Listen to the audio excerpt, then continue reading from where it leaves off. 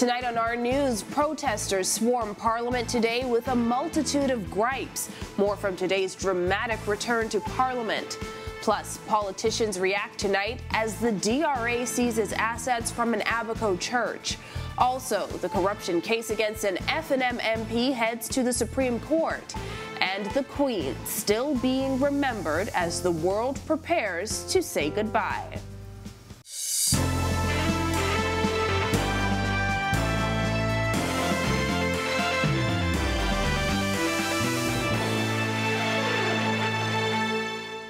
And thanks for joining us. I'm Christina Dragovich. The House of Assembly had a dramatic return from the summer break this morning as police stood guard outside the doors of the House of Assembly after a crowd of demonstrators flooded Parliament Square protesting a number of issues. Marlena Leonard reports.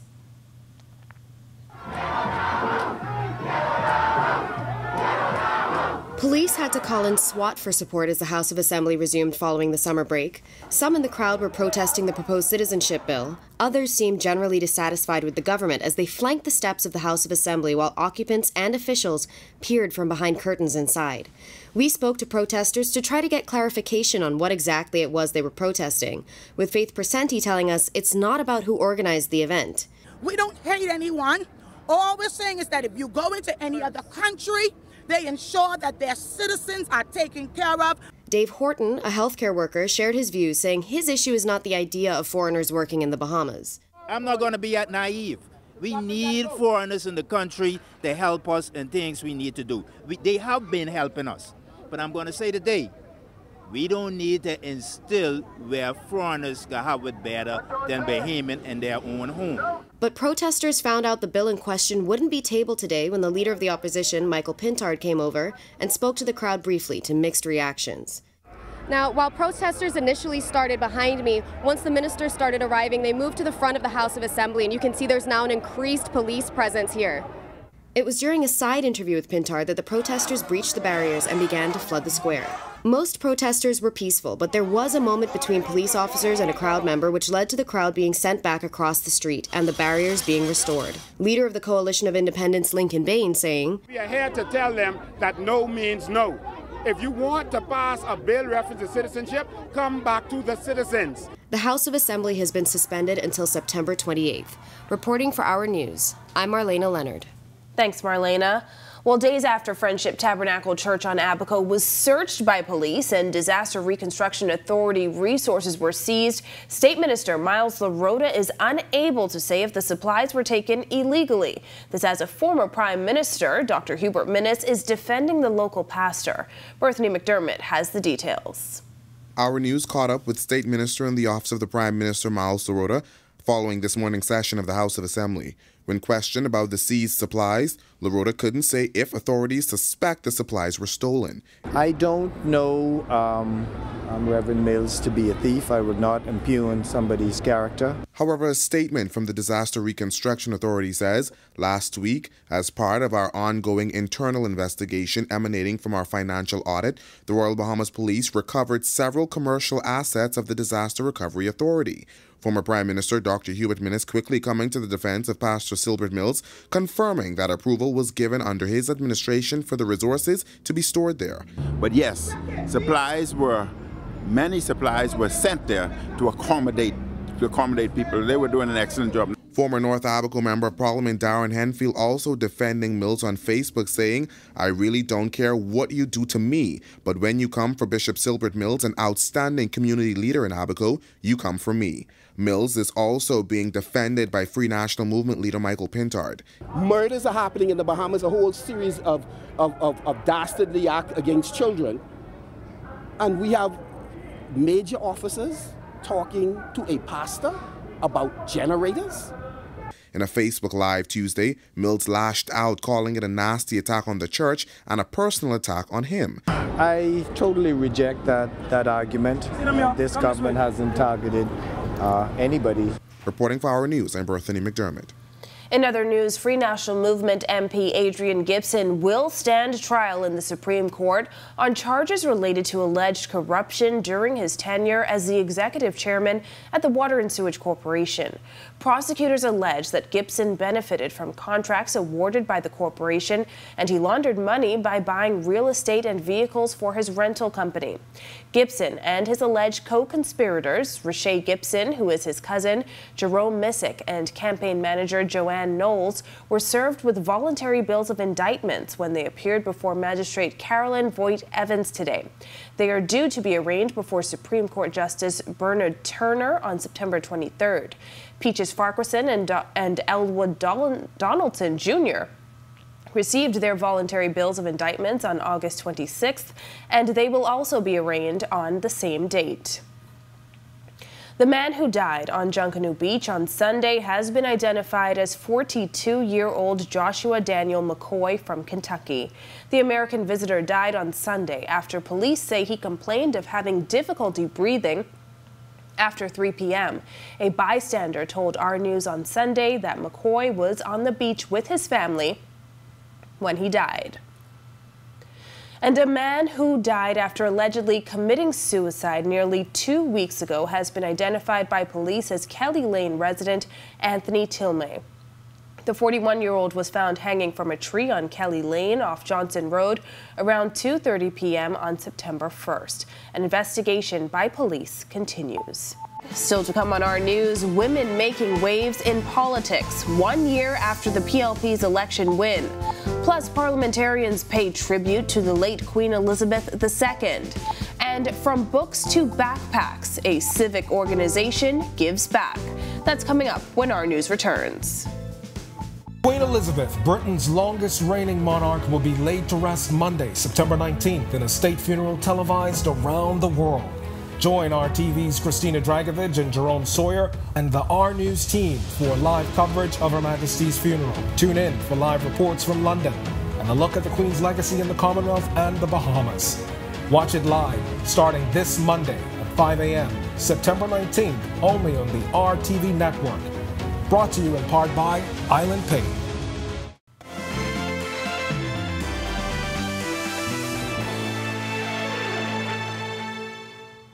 Today, we are continuing our Women in Politics series leading up to the one-year anniversary of the Progressive Liberal Party being elected to office.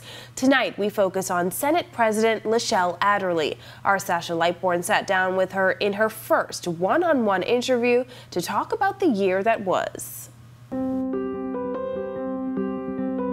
Lachelle Adderley was not elected as a member of Parliament. She was appointed by Prime Minister Philip Davis to not only sit in the Senate, but also preside over proceedings. Her appointment, coupled with the appointment of Patricia DeVoe as House Speaker, marks the first time both chambers of Parliament are headed by women.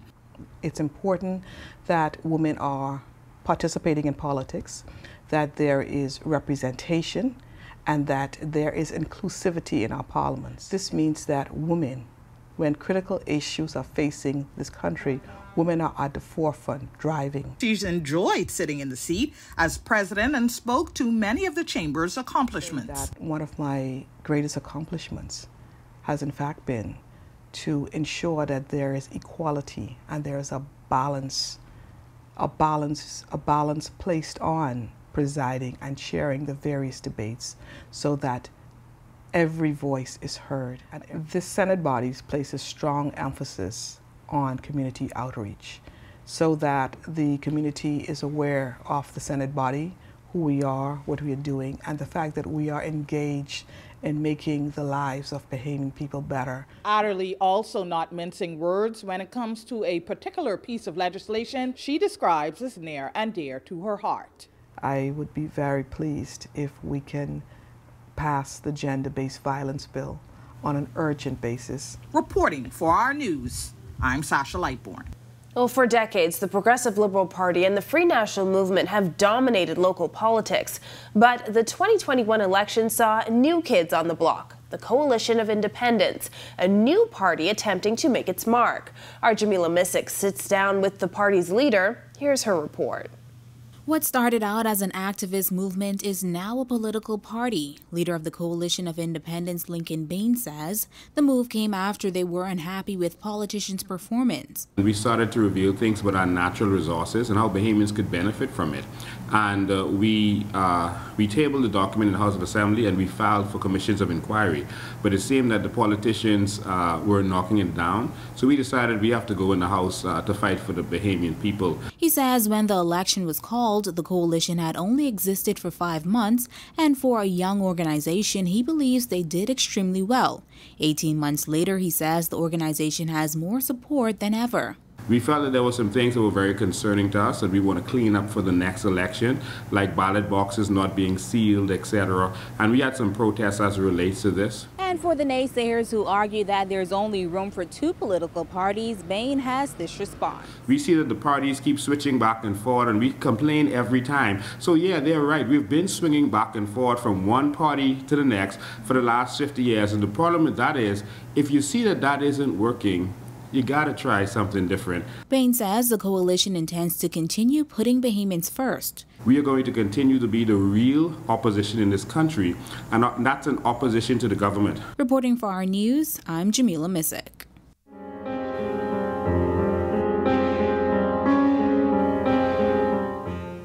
This morning's session of the House of Assembly was dedicated to the late Queen Elizabeth II as the Prime Minister and the leader of the official opposition gave condolences. Prime Minister Philip Davis says following the Queen's passing, he hopes relationships with the United Kingdom strengthen. King Charles was an early and vigorous proponent of the need to do something more and better to protect our environment. Prince William has followed his footsteps. They have both publicly stated their strong support for the work that we are doing here in the Bahamas. And I look forward to the further strengthening of relationship between our 2 countries, especially in this regard. Opposition leader Michael Pintard says the Queen will be regarded as one of the most influential individuals in the past 2 centuries. He adds the late Queen was very fond of the Bahamas. During her visits to the Bahamas, Queen Elizabeth would have met with all our political leaders and Bahamians from all walks of life.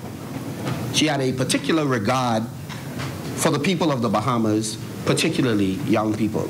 And many people across the world are still mourning the death of Queen Elizabeth II. With her eldest son, King Charles III, now at the helm, there has been debate on whether or not some countries will now move away from the monarchy and become a republic. In this report, a leader within the Anglican Church shares his views on the issue. Natalia Hall reports. 56 countries are a part of the Commonwealth. King Charles III is the monarch of 14 of those countries. The Very Reverend Dean and Rector at Christ Church Cathedral, Harry Bain, says, while Queen Elizabeth II has performed well in her role as Queen, a number of countries are now moving away from the monarchy. They see it as being archaic, and there's no need for it and the rest of it. And so there is a bit of discussion still going on in that area as to whether to retain it, to maintain it, to keep it, or whether to just let it go and let's go on our own and become a republic. While Dean says he has a great deal of respect for the monarchy, he believes that the country is now in a different place. Monarchy is really just a symbolism, and its role and in the Commonwealth countries is not as great as it used to be. Okay, and so moving to a republic, I think, is the way to go. That's my personal view. Reporting for our news, I'm Natalia Hall.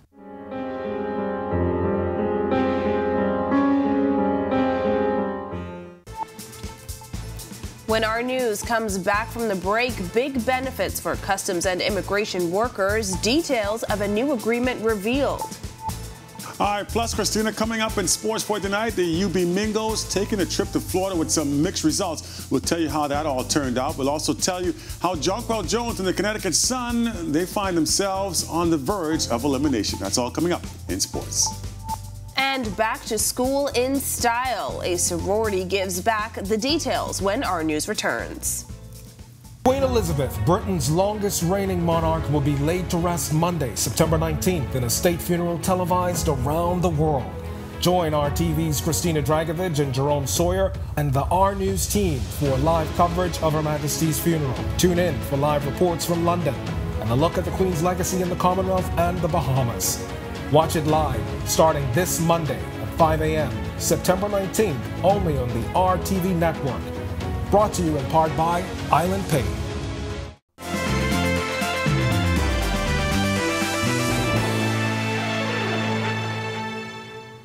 This is our news. Welcome back. A new 3-year industrial agreement was signed between the government and the Bahamas Customs, Immigration and Allied Workers Union. Union President Sloan Smith says the agreement is worth more than $8 million and includes increments and benefits for hundreds of officers. Well, members will now receive dental and vision coverage. State Minister for the Public Service, Pia Glover-Rolls, stressing the importance of the signing. We are ensuring that labor issues are addressed expeditiously. Of course, we have to take into consideration the fiscal climate of our nation, but we also have to take into consideration the importance of the workers of our nation, especially after coming out of a crisis in the pandemic, and these same workers being on the front line, terming them essential workers. We had to make sure that that translates into the way that we take care of them. In terms of increases, in the first year, we're looking at least one increment. In terms of an increase, one increment plus a normal increment. And I'll tell you the value of those later. In the second year, they're offering 2 increments plus the normal increment. And in the third year, 1 increment plus the normal increment. Additionally, we have a small increase in the uniform allowance. It may not seem significant, but in the grand scheme of things, that accounts for a lot. In sports tonight, the UB Mingos soccer team makes its first visit to Florida. Meanwhile, Jonquil Jones and the Sun find themselves down 2-0 in the WNBA Finals. Here's Marcellus Hall. All right, thanks, Christina, and welcome to our sports, everybody. I'm Marcellus Hall. The UB Athletics program has been pretty busy so far this year. This past weekend, the men's soccer team taking a trip down to Florida where they were set to play a 2-game set. Let's take a look and see how things went down. University of the Bahamas men's soccer team hitting South Florida for an anticipated 2 matches over this past weekend. First match against Atlanta University was canceled on Friday because of severe lightning in the area. But the match against Florida Palms University on Saturday was in 90-degree heat. Florida Palms University Owls came out strong against the Mingos. They scored in the 12th minute and then again in the 35th minute to end the half up 2-0. Mingos had more opportunities on goal early in the second half, but just could not find the back of the net. Owls were able to score 3 times quickly in the 55th, 63rd, and 69th minutes. Joshua Johnson was not going to let the score go down, though in the 83rd minute he was able to connect, get the Mingos on the board. Final score was 5-1. Assistant coach Alex Thompson said the team played well, considering many of them are freshmen and new to playing internationally. We have quite a few new players. This is the first time that they would have traveled and played collegiately internationally. We got some valuable experience, and we're in the process of implementing a new playing style. And we saw where our strengths were and also the weaknesses, so we know what we need to work on going forward. On to some news from the WNBA, where Jonquil Jones and the Connecticut Sun, they find themselves now on the bad end of a 2-0 series deficit, on the edge of elimination. They lost again last night, 85-71, Game 2 of the WNBA Finals. And that means now when the series shifts back to Connecticut, it'll be do-or-die situation for Connecticut if they want to keep their season alive. Jonquil played pretty well, played 30 minutes in the game, 16 points, 11 rebounds, 3 assists. But as we mentioned, it would come in a losing cause. Game 3 of this series will come your way later on this week. We'll give you an idea of that one, as again, they'll play on Thursday, do or die for the Connecticut Sun. And there it is, your check on sports for you here on this Hump Day Wednesday. I'm Marcellus Hall. Back to you, Christina. Still ahead on our news tonight, a sorority gives back to a junior high school. That's coming up when our news returns. Queen Elizabeth, Britain's longest reigning monarch, will be laid to rest Monday, September 19th, in a state funeral televised around the world. Join RTV's Christina Dragovich and Jerome Sawyer and the R News team for live coverage of Her Majesty's funeral. Tune in for live reports from London and a look at the Queen's legacy in the Commonwealth and the Bahamas. Watch it live starting this Monday at 5 a.m., September 19th, only on the RTV network. Brought to you in part by Island Pay.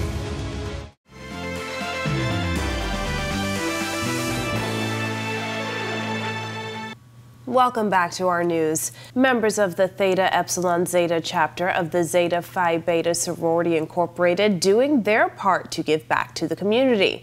The sorority adopted H.O. Nash Junior High School several years ago, donating school and other supplies every year.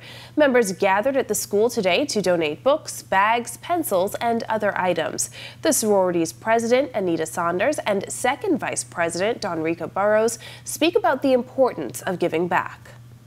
It's an initiative that we've been doing for years, where we are presenting back-to-school supplies to our adopted school, H.O. Nash. And this is something like I said, that we've been doing for several years, even through COVID. It is very important because there are always someone that's going to be in need. You know, we are all about service, you know, scholarship, sisterhood, final womanhood. So as it relates to our service, we must ensure that we are always giving back, always supporting, because at the end of the day, we are a sister's keeper.